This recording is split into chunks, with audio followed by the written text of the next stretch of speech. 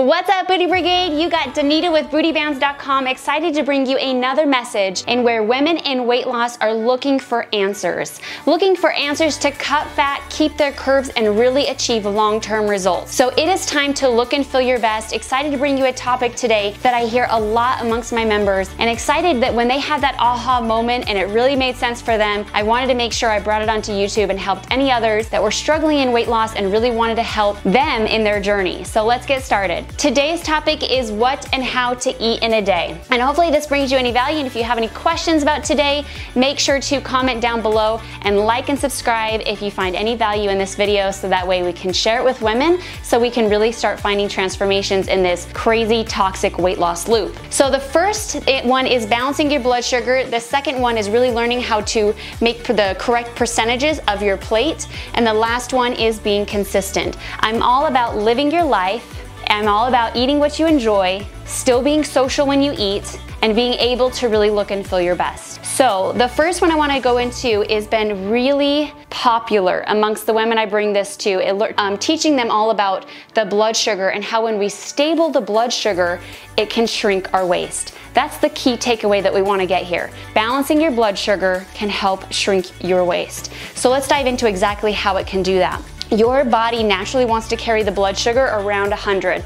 So we're gonna keep this nice, good kind of stable line right here that the blood sugar wants to stay at, okay? Just for your body to be at its optimal, best, efficient self. So what happens is when we just have, let's just take an example. Let's just say that we started off the day with a donut, sugar coated, whatever, chocolate or plain, doesn't matter, any type of donut. What it does immediately to our blood sugar is we start here and we spike the blood sugar up. Now we know that we're not supposed to, but when we're thinking calories in, calories out, you think, how can it really be that bad? Well, let's see what it can actually do. What we do know is that the pancreas has to release insulin to be able to bring the blood sugar back down. And that's because your body wants to make sure that you're healthy, and so your body's working for you, right? To a point, and your body goes, wait a minute, you're not working for me, so how are we gonna do this? So if we continue this up and down whiplash cycle, back and forth, and we're not balancing it out with protein, carbs, and fats, then what happens is your body gets used to this and it starts going into, if you've heard of insulin resistance. Your body starts to protect its cells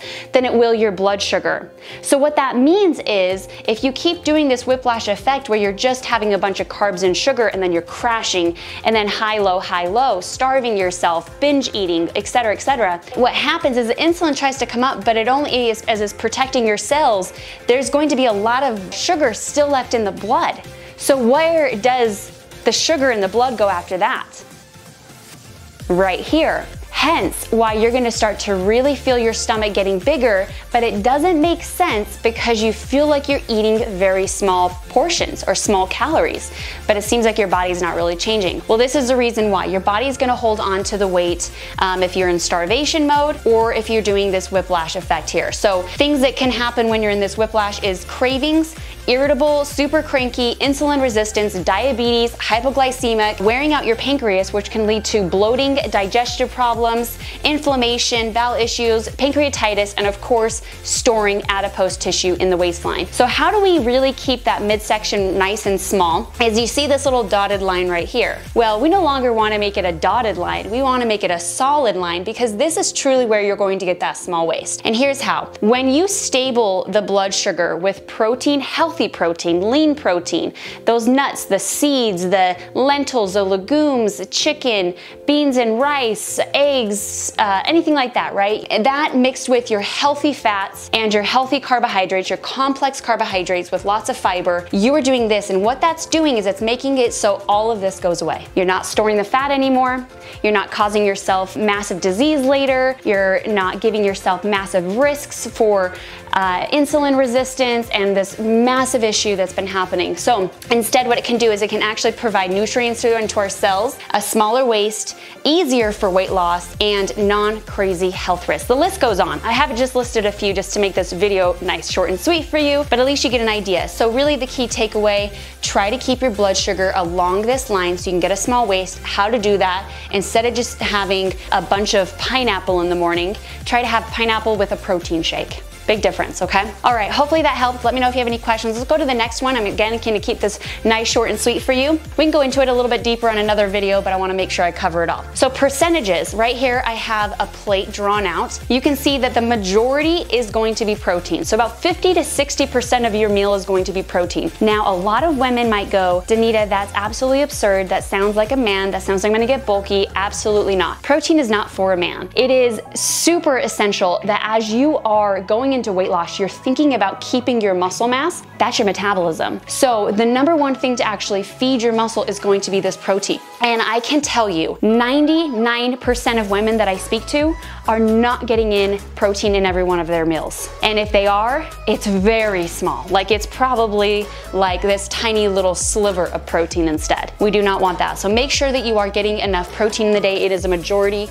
The other part is your fiber carbs. You want that to also be the majority of your plate. This is going to be your vegetables or anything that's very fiber. Now they said, as our parents were raising us, they were like, just eat your vegetables on your plate. Well, did they tell you that your vegetables were gonna shrink your waist? Nobody told me that, but now I know. And that's how I really can keep a smaller waist, is by having the fiber carbs, super important there. Cutting out, fruits and things like that, I cut that out as much as possible. I stick to like berries first in the morning, but other than that, I try to stick as most to fiber carbs as possible. And the rest is gonna be your fats. It is gonna be higher in calories, so 9 calories per gram versus these are only 4 calories per gram. I'm not much of a person that talks about calories. I believe more in supplementing nutrient type of food before you even think of a calorie, but that's my approach on it. So, and fats are just gonna be just a sliver, again, making sure that all of these are healthy. And if they're not, we're gonna dive into how we can be consistent with that. So we'll go into that in just a moment of learning that. So again, learning how to do percentages. So if you were to think of protein, try to think of it being like 50, 60% of your meal, each one of your meals. Having your fats could be around maybe 20 to 30%. I eat most of my fats at night as I start to wean my carbs down at night. And in the morning, I have a little bit more carbs because I want more energy in the morning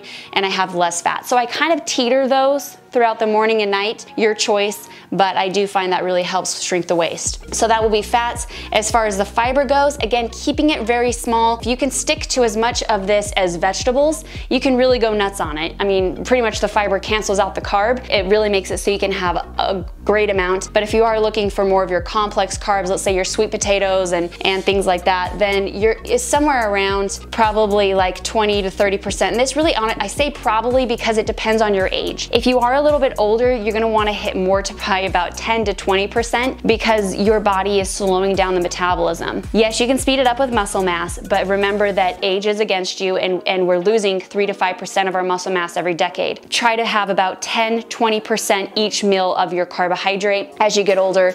If you're a little bit younger, you can get away with about 20 to 30%. So hopefully that helps. If you have any questions, let me know. This is just a generic. This isn't specifically to you if you've got something that's obviously a health risk or something that's going on in your life that I don't know about. This is a generic overview just to kind of help out if you have any questions. The next one, the last and best of all the games. I hear this question a lot, Danita, how can I be consistent? Now we know that's where the results are gonna be, is the consistency. And so I love this one. It really is great. I can help women get more consistent. And the first thing is you have to love it. All right, so if somebody is giving you a meal plan in which you're not loving, I definitely think there's no way you're gonna stick to it, right? So I focus more on being 1% better than what you were yesterday.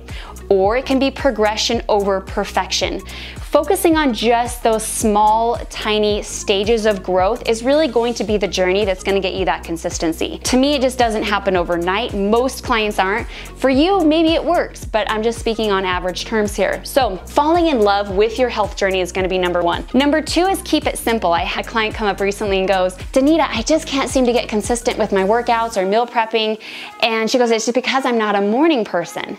And I go, well, fancy that. I'm not a morning person either. Actually, I'm definitely more of a night person. And so what's interesting is she's been trying to fit herself in a square hole, and she's been a circle, and it's just not fitting, right? So really the key takeaway here is don't make yourself something that you're not. If you're a night person, make the night work for you. It doesn't matter. Everybody's kind of has their own little ways that like, oh, a workout at morning is more efficient and effective. Well, you know, I work out at night and I still feel like I'm efficient and effective. So make it work for you. Don't go into these hypes and things if it's not meant for you. Having a healthy lifestyle is very flexible to every single person. I think just as much as there is as a result or like a positive journey is as many people as there are in the world. So there's hundreds of thousands of different ways there can be success in your particular journey. So just keep that in mind. There's not just one way. The other one is finding sustainability. I have a lot of members that come up to me and say, Danita, I've been on keto, it didn't work for me. I tried HCG shots, it didn't work for me.